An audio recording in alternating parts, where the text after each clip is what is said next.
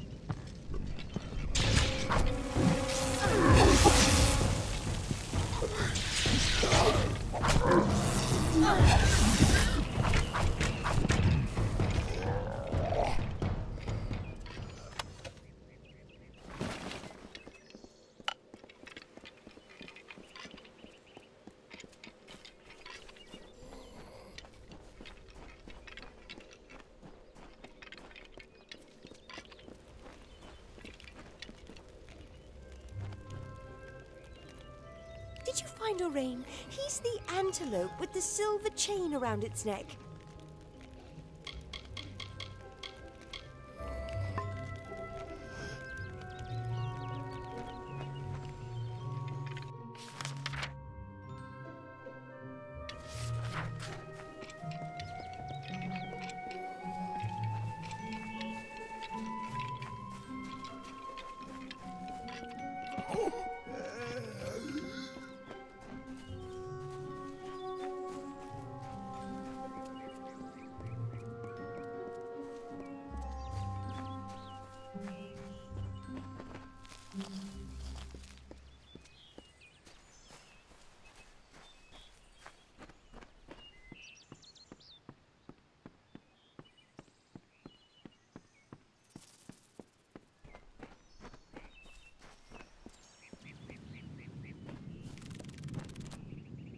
Open the cage, please! Please! You have to open the cage! The Jotun filled up on that antelope. But I don't like the way the big one was looking at me. The large one kept biting into the antelope and then grinning at me. I'll never want to see another Jotun for as long as I live. Jeddah went on about all the treasure we would find here. I'll have seen a Jotun in trouble. A beautiful girl and great fun to be around. At first. Then she starts talking marriage and children. I'm not ready for that. I've been roaming the world since I was a child. Settling down just isn't my fate. Of course not. You believe that too? I just needed an excuse to get away. Marga has gotten a little too attached for my taste. Just my rotten luck that I stumbled into a bunch of Jotun. Can you get me out of here?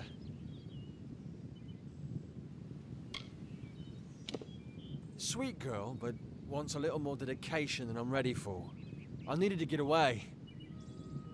She'd go on about these stories her grandmother used to tell her, about creatures turning people into animals. She believed them, so there was my way out. I didn't reckon on getting captured by Jotun, though. Thanks. I owe you one. Do me a favor. Don't tell Marga you saw me. Thanks again.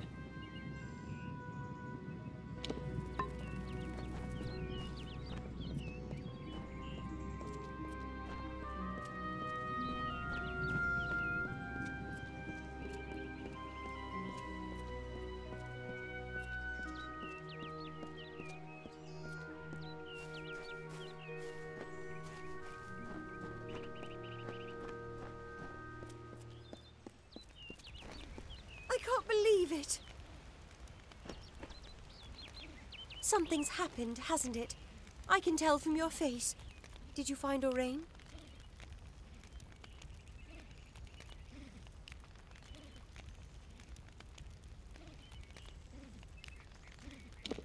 No, I can't believe that. Lorca-Rane and I were made for each other.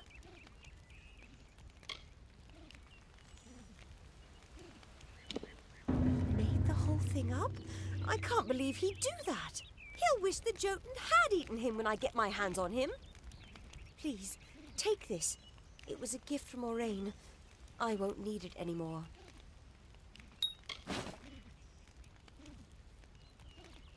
I miss my family. I just want to go home. Why did I follow Lorca-Rane to this cursed forest? He is nothing but a lying sack of Cruddock slime. My mother was right about him.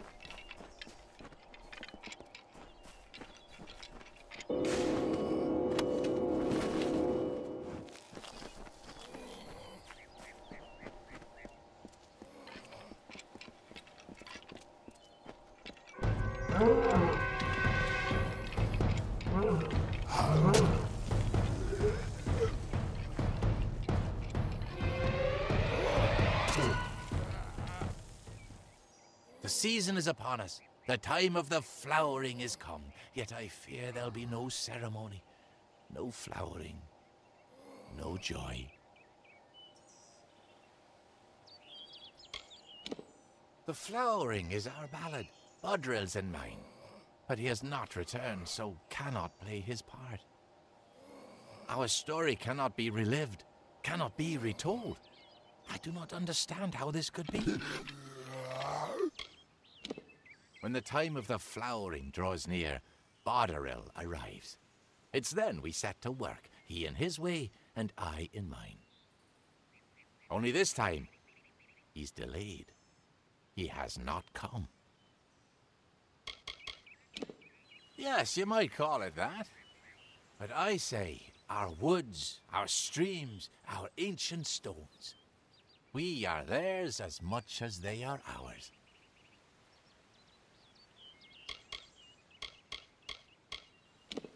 Every new leaf in Boggart's dance I see brings joy to my heart, but nothing equals my joy at the flowering. Why, it is the finest, most miraculous thing. It is... No, there is no worthy description. But alas, Bodril has not returned. With no one to play his part, I fear it is not to be. I asked the mortal maid for help, but she refused.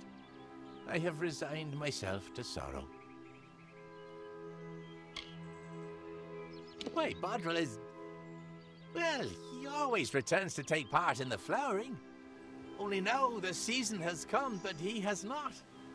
Why, I cannot say.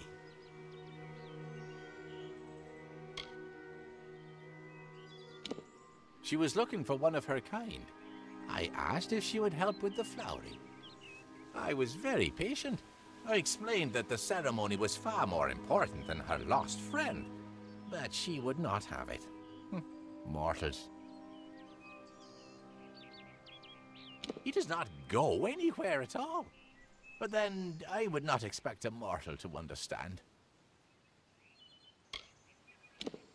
Then I rejoice. Bodril's first task, your first task, I mean, is to gather the chrysalis. The chrysalis are seeds of sorts. You'll find them throughout the woods. When you've gathered them, seek me in Brunwath Hollow. She came in search of things. A mortal boy, some ancient fragments. I do not pretend to understand the thoughts and workings of mortals.